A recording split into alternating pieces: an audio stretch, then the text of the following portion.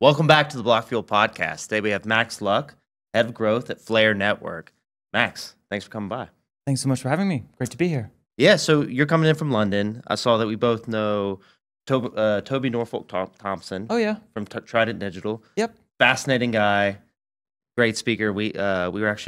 I sat down and helped them film something with Membrane Labs, who's a friend of ours in Singapore.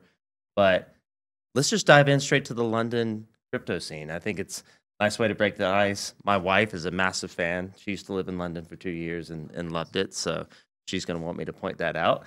And enlighten us a little bit before we get into Eat Denver stuff. Nice. Yeah. Toby's a great guy. Mm-hmm. I actually met Toby around 4 years ago through an introduction and got to know him a little bit. Went to a dinner he was hosting in Singapore a few years back and it was a really lovely welcome into the space. He knows so many people. And I got to have so many interesting conversations with quite big movers in the space. So got my speed up to speed on the whole blockchain arena and industry. Yeah. Yeah. I think he brings 25 years of traditional London, finance to it that you expect. And I think there's always a calm confidence in some of the questions that he answers of just this is how it's been done. We're not, if we're doing institutional lending, even if it's on a blockchain, it's not that much different, which kind of gives people a nice bridge to walk over and say, oh, okay, I can understand this stuff. Yeah. So what brings you to Eat Denver this week? What are you talking with people and, what are your conversations with Flare? How do they flare up, right? Yeah. Also, so I'm here with a few members of the team. We have our head of events, and we have our DeFi lead and our technical product lead and head of DevRel. I mean, we've been doing quite a lot of work with builders. We actually held an event the other day for a builders club, which has been wonderful. Such a great turnout. We were at the event in Oxford before Denver and had a great kind of set of results coming out of a hackathon that focuses kind of on Flare's native tech.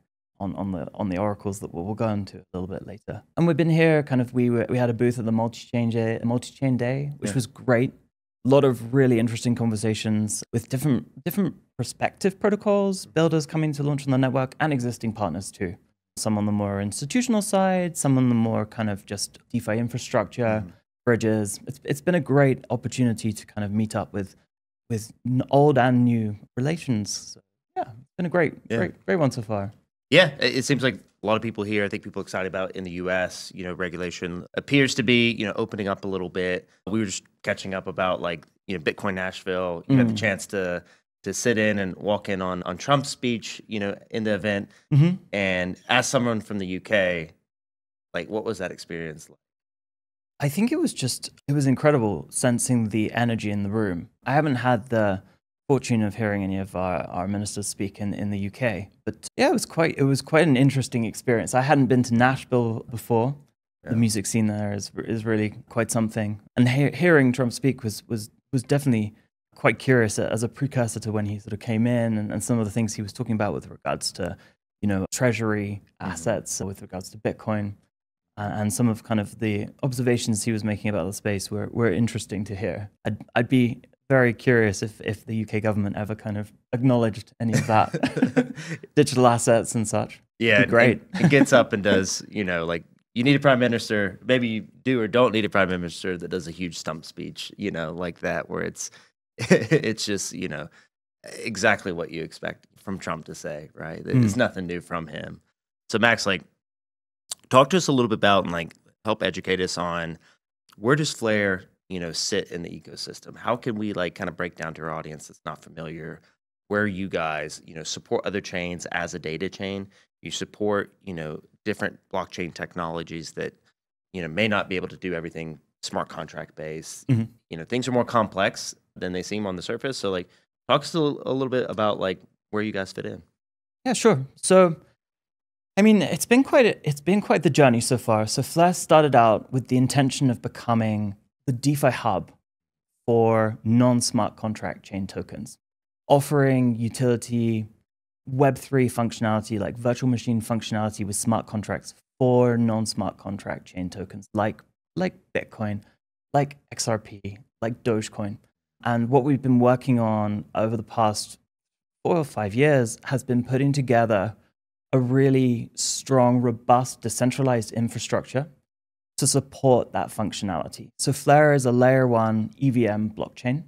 similar to the likes of Ethereum. The unique thing about Flare's positioning in the space is that the builders that would use the network can rely on Flare's own data feeds. We have oracles for price and state data that are enshrined at the network layer. And what that means is that the role of bringing data from off-chain on-chain is actually built into the network itself. So the validator set that validate the blocks on Flare are also the data providers and attestation providers for price feeds and for other blockchain data, Web3 data, plus internet API data.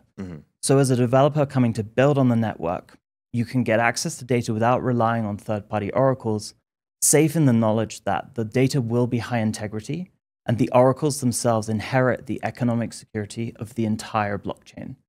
And as a positioning kind of within the space, we serve as this DeFi hub that I was mentioning for non-smart contract chain tokens, but also a data hub. And we're aiming to be a full stack solution for developers to be able to come and just build the application on the network. Yeah. Interoperability first, but reliable data, decentralization. Yeah.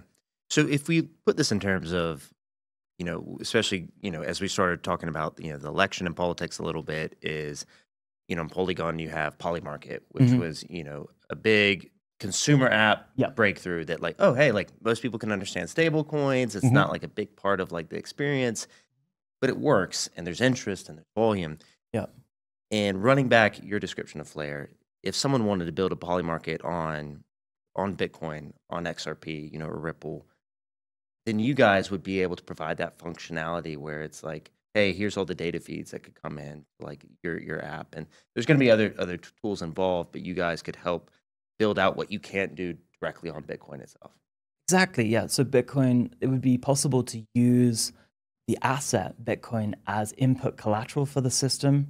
You would also be able to facilitate smart contract-based actions on Flare, depending upon assets moving around on the Bitcoin chain.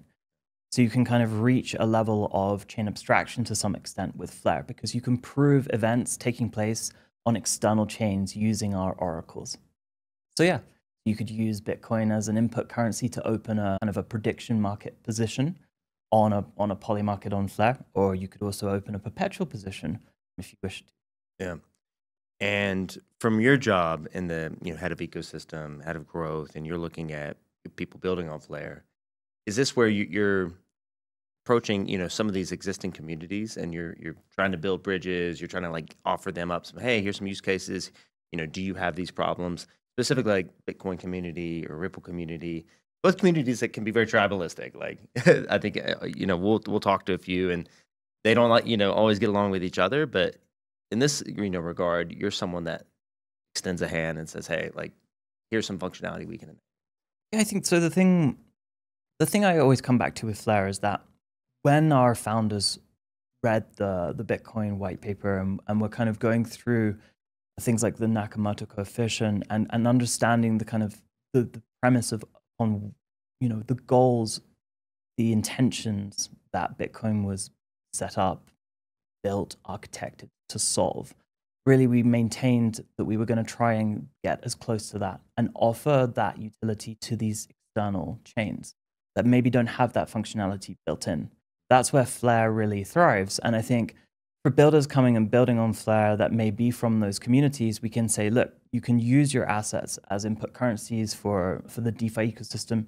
You can gain yield on those assets in a way that still adheres to the principles from those base chains. Our intention really is to maintain that decentralized infrastructure. We adhere to those principles strongly. And that's the core kind of guiding light for Flare, is to be able to offer this functionality to builders who maybe can't achieve those things on those chains. Mm-hmm. And so you guys are doing is it a hackathon in Berkeley coming up? Yeah. In partnership with Google. Yes. We just talked about, one of our early guests was Rich Widman, head of Google Cloud's Web3 program. Mm-hmm. Tell us a little bit about the hackathon. So the hackathon is taking place, I think, from the 7th of March until the 9th of March. It's going to be in Berkeley. We partnered with University of Waterloo. Obviously, Google Cloud is going to be present too, which is very exciting for us. The main focus of the event is going to be agentic AI and establishing verifiable AI within Google's TE infrastructure, which is called confidential space. And we're mainly aiming to basically have tracks that enable these builders to create interesting builds that make use of that infrastructure with regards to the LLM kind of technology that's proliferating at the moment. Yeah. And we won't dive too deep into the TEEs, but trusted execution environments and in a nutshell, like, correct me if I'm wrong, because you certainly know it better than I do, but basically providing safe ways for these new AI agents to interact with data, to perform functions without having access to everything. It's just like, hey, you can perform this function and access the data in a way that's secure and less ability to get hacked. Yeah, it's kind of an extension of computation within secure enclaves. So you can really maintain that privacy element within the TE. And sort of one of the main reasons why that's interesting is that blockchain isn't really designed to be highly performant in terms of computation. If you've used some of the applications, some of the early AMMs, they're amazing in their design and the possibilities with smart contract functionality. But reaching feature-rich applications like you'd find on the App Store for Apple or on the Google Play Store isn't really what blockchain is designed for. Blockchain is really much designed for immutable, decentralized operations. So having a kind of an infrastructure of trusted execution environments as an extension to compute to enable more feature-rich applications to run is the main goal. And with agentic AI, you're probably familiar with some of the LLMs that run within these TEs or can be run within these TEs. That's kind of the main focus that we're kind of working on to enable. Yeah. And agentic AI is very much in vogue at this stage. Every conversation now. We didn't expect it. Should have researched more. But I think it's also good to be thinking about these things of where you see specifically, a lot of good use cases for agentic AI. But do you want to give your AI agent a credit card and just handle every internet task? Like, no. Like, I don't feel comfortable always even giving Google Chrome my credit card to store and spend. So I think there's a lot of these things to be thinking through of hey, this can do all your tasks for you. This can, book your entire trip to Europe.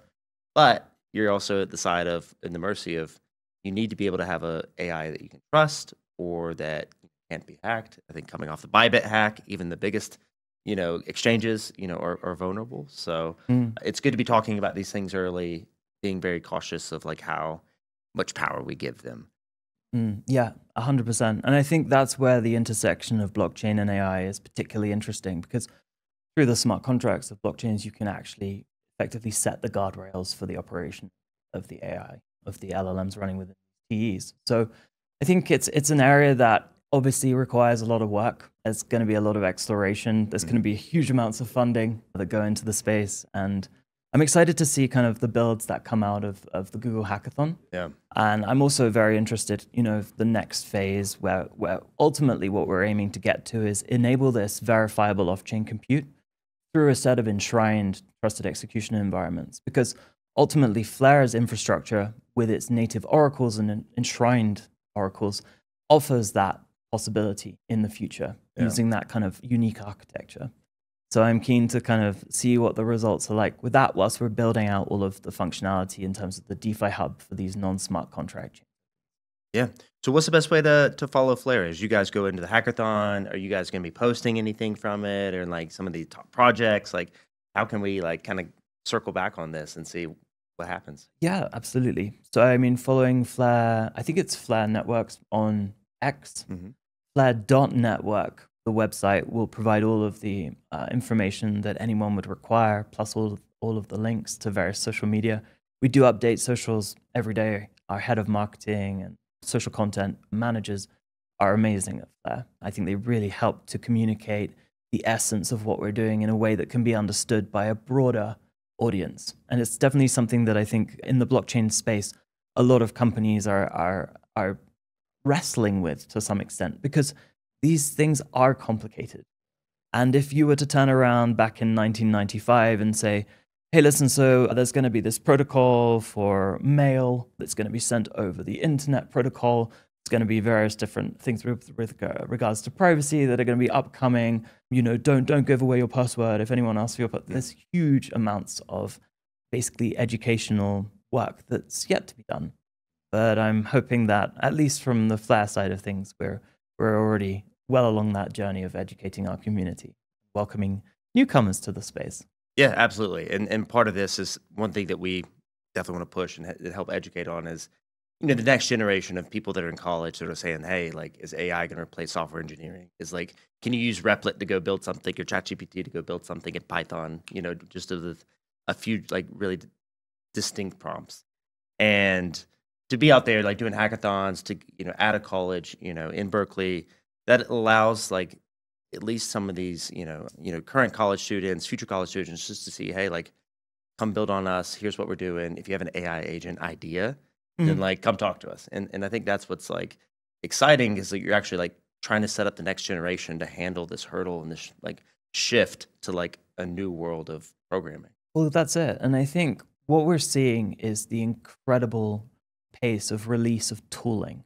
Yeah. It's hard to beat the creativity, the originality of human beings at this moment in time. But what human beings can do is leverage this incredible resource of technology that continues to proliferate, improve, become more efficient, and they can use those resources. And I think that's what we're aiming to really do with the Flare AI kit at this Google Hackathon that we're doing. It's start to enable people to build these agents that make use of Flare's ecosystem, that make journeys easier for the end users, and really gather some utility. Yeah. Well, Max, we'll have to circle back on this. We want to hear some cool stuff coming out of the hackathon. And yeah, really appreciate you stopping by in Denver. It's great to be here. Thanks so much for having me. Of course. Thank you, Max.